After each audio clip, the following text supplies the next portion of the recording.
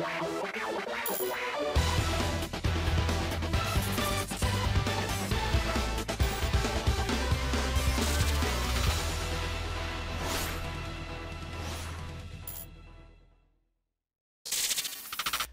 everyone, how are you doing? This is MD Tech here with another quick tutorial.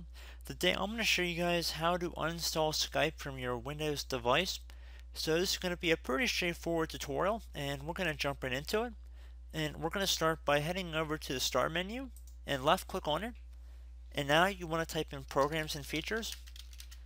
The best match that comes up should say Programs and Features right above Control Panel. Windows 7 and Windows 8 users should just say Programs and Features. You want to left click on that. So underneath Uninstall or Change a Program, you want to find Skype and by the publisher of Skype Technologies. You want to left click on this and then left click on the Uninstall button that now appears. And then you're going to be prompted, are you sure you want to uninstall Skype? Select Yes.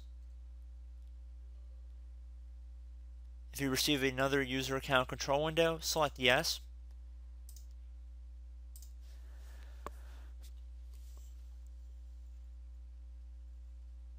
So at this point, I believe it'll open up an exit survey, which is not necessary, but if you wanted to fill out the survey about why you're uninstalling Skype, you can. But we're just going to close out of this window. And at this point, I recommend restarting your computer, and you should be good to go. So I hope this brief tutorial helped you guys out, and I will catch you in the next video. Goodbye.